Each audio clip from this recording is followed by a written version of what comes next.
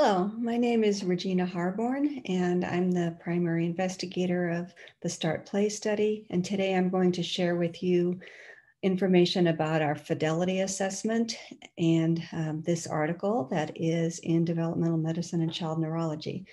I'd like to thank all of my co-investigators listed here and disclose that we received funding for the START Play randomized controlled trial from the U.S. Department of Education, Institute of Education Sciences, and here's the information on that and all the sites of our study. So what is Fidelity and why is it important? Well, Fidelity is the way that you can tell that the intervention of interest in a comparison of interventions is delivered as planned and that it has the right ingredients and at the right dosage. In addition to measuring the way that those ingredients are delivered and the amount, you must also, for comparison's sake, measure the targeted, the intervention that is the other. So you measure the targeted intervention and then whatever the other intervention is. And in our case, it was usual early intervention. So it is measured in the same way so that you can compare the amount of intervention that you're delivering.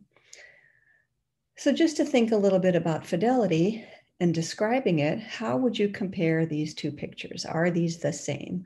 Well, you can tell that there are some things that are the same. They are both showing you playing ball. They both have a therapist. They both have the child with some sort of resistive device on them. But you can also say that, well, these are very different because in one case, the child appears to be able to move and to have a little bit more freedom to respond to the movement. In the other, the children seem more constrained and unlikely to be able to participate. So these things can be measured, and that would be included in a Fidelity measure. Fidelity is important because we have many intervention studies, but we don't really know what works. Treatment fidelity has not been reported in quite a few randomized controlled trials. And in fact, less than 10% of our previous intervention studies have included intervention that's described with a fidelity measure.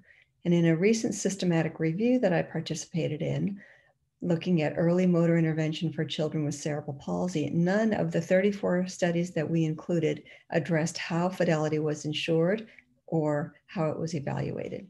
So fidelity is defined as the degree to which the intervention is delivered as planned. So to develop the fidelity measure, first you have to identify the key components, and that's usually done by understanding the theory of change that you're addressing with your intervention. Once you identify the things that you believe are key to your intervention, then you must establish a measurement system. And in our case, we videotaped intervention sessions and then coded them minute by minute. Once you have a measure, you have to evaluate the reliability of that instrument. Our instrument had 17 variables, which you can see in the background of this picture, which were operationally defined. We wanted to measure 5 dimensions of fidelity: adherence, differentiation, the quality of the intervention, the participant responsiveness, and the overall dosage. We used videos of both the START Play intervention and the usual early interventions, and we coded minute by minute. So we had blinded reviewers of these videos coding minute by minute. For our participants, we had 35 early interventionists. These are people working in usual early intervention, 14 START Play therapists. There was no overall difference in the years of experience between these two groups of therapists, although there was a difference in post-professional education, and that was primarily because of the primary investigators at the different sites were included in the START Play interventionists. The process of addressing fidelity included the development of the measure. As I stated, we had to redefine our operational definitions after initial coding of exemplar sessions. We initially had 2 coders coding 4 videos, and then we had to redefine our operational definitions.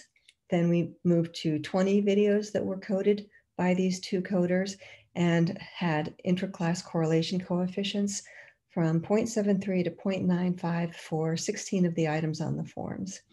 We were then able to quantify fidelity by measuring 103 intervention videos. 64 of them were from the start play therapists and 39 were from the usual early interventionists, coded on all the variables. That allowed us to have a quantifiable number for adherence and program differentiation and a number of other categories. For adherence, we were very concerned with two particular parts of the measure. One was cognitive opportunities. That was considered a pillar of the start play approach. And the start play therapists were to achieve at least an 80% amount of time spent on cognitive opportunities through motor activities. And they did achieve that. So 80% of the start play sessions included cognitive opportunities, and only 13% were included in the usual EI sessions. Another pillar was to be flexible and not rigid and allow the child to move and problem solve. And this was accomplished by 93% of the start play sessions and 74% of usual EI. So you can see that there's overlap between the two interventions, and you want to be able to quantify that. So even though there was overlap, there was significant difference between start play and usual EI. So an example is in the adherence category for cognitive opportunities. You can see in these pictures that both of the therapists on the left in start play and on the right in the usual care picture are challenging the sitting position. But within the start play example, we have a cognitive opportunity provided during that motor activity, and we're keeping the cognitive components central. So allowing the child to really allow their resources to be used for a cognitive skill. And so this is also a time when we're explaining to the parent object affordances, which are part of a cognitive construct. And in the early intervention example, we're seeing only motor. There's not a cognitive component here, and it's unclear about the parent engagement. We cannot tell in that picture. We also had quality comparisons. One of the things that we wanted was to see a just right challenge, and these were graded in a Gestalt manner from 1 to 4, with 4 being the best. And these were all different between start play and early intervention. For just right challenge, the therapist engaging the parent in the activities, the parental interest in the session, and the parental engagement with the child. Overall, we saw start play activities in 97% of a 50-minute session for the dosage for start play, and 81% of a 40-minute session. So once we add everything up on our spreadsheet, we see a significant difference between the key ingredients that we think should be in start play versus what's in usual care. So to conclude, it's really important to look at fidelity of intervention as part of our comparisons of intervention studies. So our interventionists delivered the key ingredients of the approach at the planned dosage, so they adhered to the intervention key ingredients, and it was significantly different than usual EI. We were able to differentiate that start play was indeed different from usual EI, and there was also a qualitative difference in the delivery of that intervention. We also noted that there was overlap, but it was not a complete overlap, so start play did show a significant difference in the key components.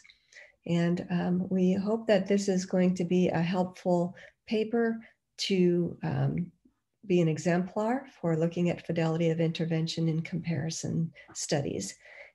And please be sure to read the paper in Developmental Medicine and Child Neurology, because it will give you much more detail and explanation about the project and how we came about examining fidelity of our intervention. Thank you.